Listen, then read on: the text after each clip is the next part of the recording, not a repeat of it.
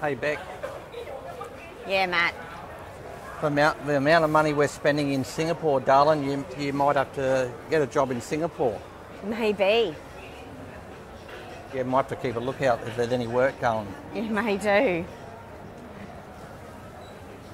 We've done a river cruise here before.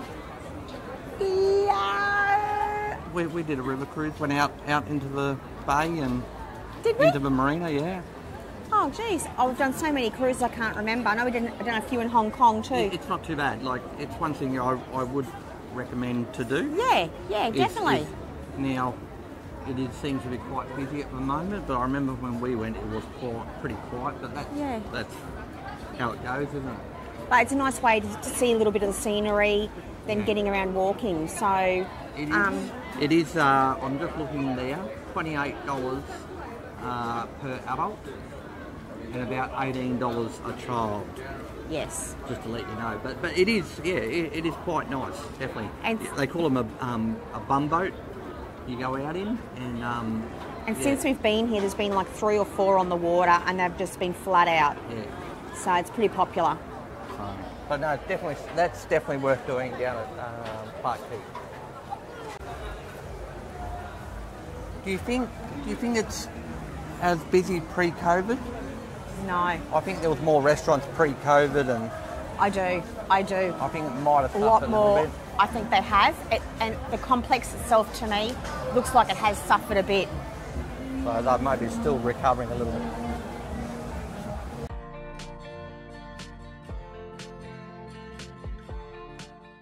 The Fullerton was a hospital, I believe, in World War II, when the English was here and the Japanese basically surrounded from the north.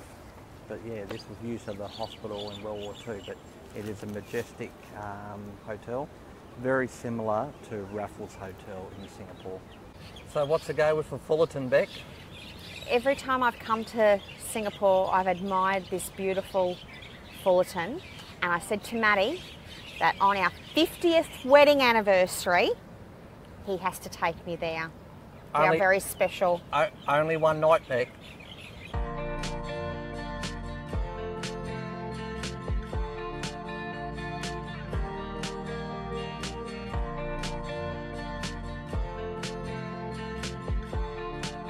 Yeah, Matty? Would you like to go to the Malayan Council for dinner?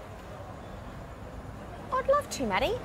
Well, we probably should, but it's not really good value, Beck.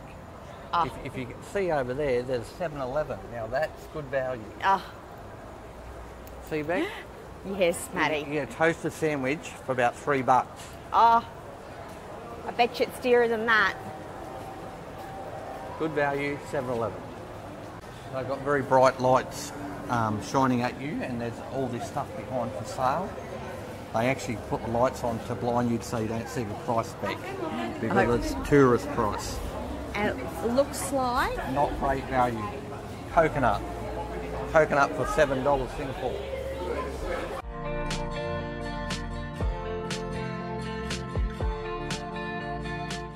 Yeah, Matty? We just saw the hawker centre. Yeah. Bit touristy though, It was very busy in there. and quite tourist. I found a good deal, Beck. Oh, all right. If you follow me.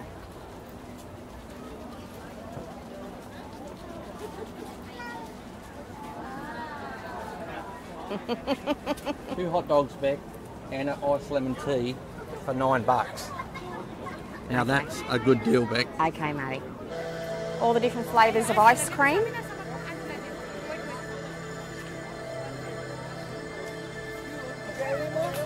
And he splits them up and puts them between 2 wafers.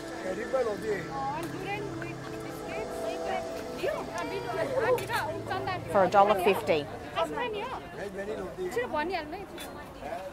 And heaps of different flavours of ice cream as well. Okay, Matty, what do you got there? This is a local traditional ice cream seller, which you'll see in the video. We've got raspberry ripple on a wafer. How he does it is quite different compared to what we would do in Australia and mostly overseas.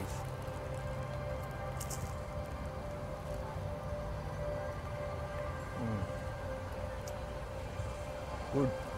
And I noticed too, for the $1.50 you get the wafer, and I noticed a lot of them getting them in slices of bread as well. Never thought to have ice cream in slices of bread, but yeah, a lot of them were getting sliced bread as well, wrapped up in the ice cream. Yeah, instead of a wafer.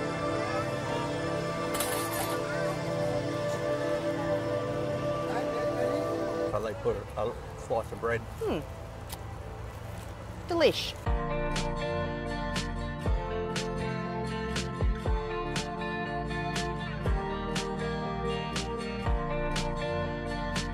Another great value tip, Beck. If you see a bike tour, you can hire a bike for about $1 on the, just like on the road. Hire a bike and just join the tour for $1. Great value.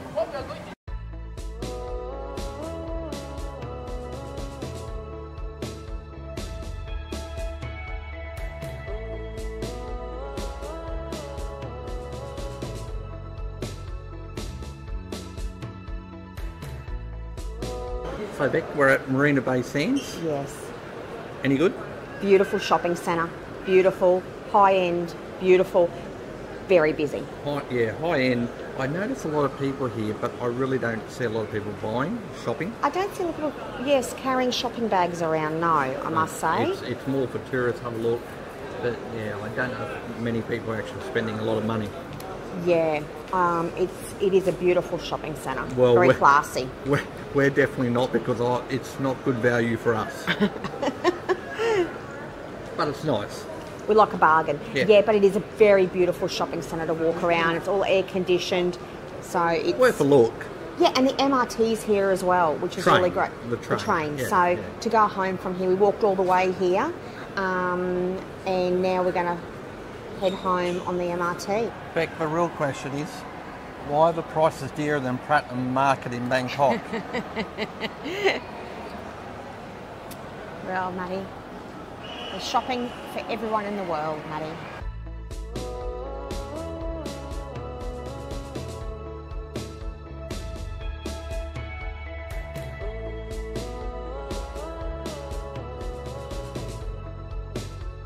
What's the tip today?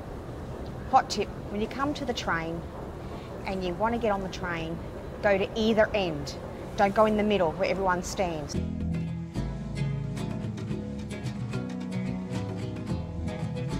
Fun fact, Beck, you'll notice these trains don't have any drivers. No. No drivers on the train. No. We'll go and find out. So I'm at the front of the train and no driver, fully automated in Singapore.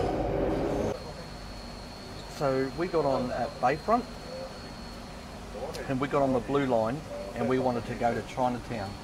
And always a good tip is always, if you're going to go to Chinatown, which way you're travelling, look at the end station, and that's the one you want to head to. So we want to hop onto the blue line heading to Expo because we were heading from Bayfront over to Chinatown. Just a tip.